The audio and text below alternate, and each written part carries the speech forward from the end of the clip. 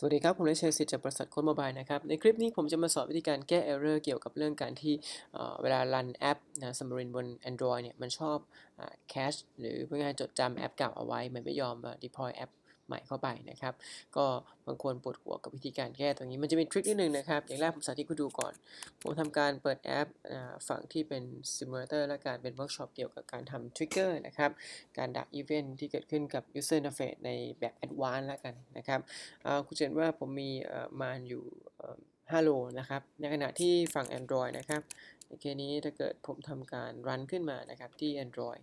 iOS จะไม่ค่อยมีปัญหานะครับมันจะเกิดขึ้นกับ Android นะครับก็จะเห็นว่ามีอยู่แค่4 โลนะครับทั้งที่ผมก็มั่นใจว่าโค้ดตัวใหม่ล่าสุดละส่วนมากก็วิธีการแก้ก็คือจะทำการเขาเรียกว่า rebuild clear นะครับหรือแม้แต่ไปที่ device ก็เรียกคำว่า remove from device ผมจะให้คุณดูนะครับว่าผม remove from device นะครับก็คือการ uninstall คาดหวังว่ามันน่าจะอันแล้วหายไปแล้วซึ่งถ้าเกิดรันใหม่มันควรจะได้แต่มันไม่ได้แก้อะไรเลยนะครับวิธีการเดียวที่ผมเจอตอนนี้คือการ uninstall แบบ manual นะครับคือจะ rebuild ก็ยังไม่หายนะครับ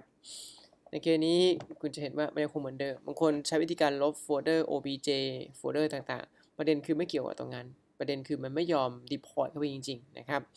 วิธีการง่ายๆคือกลับไปที่ simulator เราลบแบบ manual ครับทำการเข้าหน้า home นะครับแล้วก็ทำการลบมันแบบ manual แบบนี้กดโอเคครับหลังจากนั้นทำการลองรันมาใหม่โดยที่ไม่ต้องรีวิวอะไรเลยก็ได้นะครับนี่ก็มาดูกันว่าเมื่อรันใหม่ปุ๊บมันจะได้5 โลไหมนะครับในเคสนี้บางทีมันอาจจะยังไม่ได้นะครับก็ต้องใช้วิธีการตัวนี้เข้าช่วยนะครับแต่การทรีนยังคงเป็นสิ่งที่เขาเรียกว่าวิธีการลบแบบแมนนวลเป็นสิ่งที่จำเป็นอยู่ดีเอาล่ะก็อาจจะบางครั้งอาจจะคลีนทีนึงครับเขาช่วยด้วยนะครับเนื่องจากเวลาจะมีการแคชชิ่งอีกส่วนหนึ่งที่ obj กับ bin นะครับแต่ว่าถ้าไม่หายคุณต้อง uninstall บน simulator ก่อนนะครับก็มันคือวิธีการแก้นะครับเดี๋ยวมาดูกันว่าหลังจากทำแล้วมันจะแก้ได้ไหมผมว่ามันเป็นปัญหากวนใจหลายคนนะครับก็ clean นะครับ and uninstall จะลองดูครับ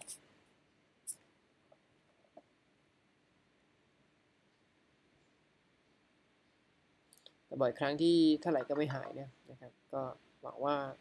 ในคลิปนี้ปัญหานี้จะแก้ได้